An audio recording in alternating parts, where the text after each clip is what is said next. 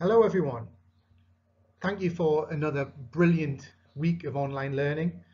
We know we'd all rather be in the school, but we have to do what we've got to do at the moment.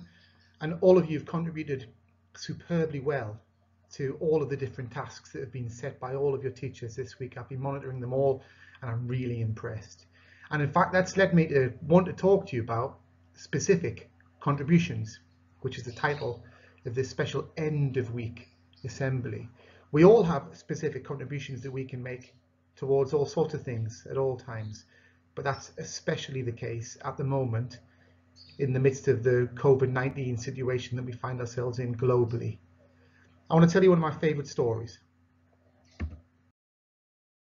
Now, this is a story that's also been told to your teachers by me earlier in the year because I really believe in it. First of all, let me show you this picture of this gentleman here. I'm sure you know who this is. This is JFK, John F. Kennedy, former President of the United States of America. And one of my favourite stories is that in 1961, when he was visiting the NASA headquarters, he came across a janitor, a cleaner, someone who looked a bit like that image there. And he said to the janitor, "So what do you do here?" And the janitor, without even thinking about it, replied with this. He said, "I'm helping to put a man on the moon." I think that's a brilliant way of looking at it. He didn't think his job was to clean or to sweep the floors or anything like that. He thought he was part of a bigger team. And he thought, and he's quite right, he thought his contribution was hugely important towards the whole thing working and someone actually getting on to the moon. I asked your teachers this earlier in the year. Back in August last year, I said, what is your specific contribution?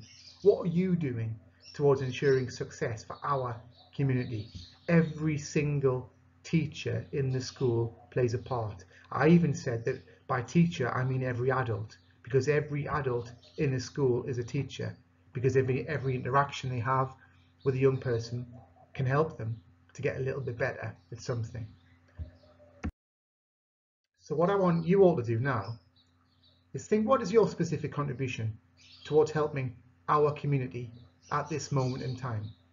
Think about all the other people who are helping us. We've got police and we've got medical staff and even just families. They can all have specific contributions towards helping our entire community at this moment. The best advice I would give would be something that I'm sure you've heard in many places recently, and it's this: stay home, stay safe.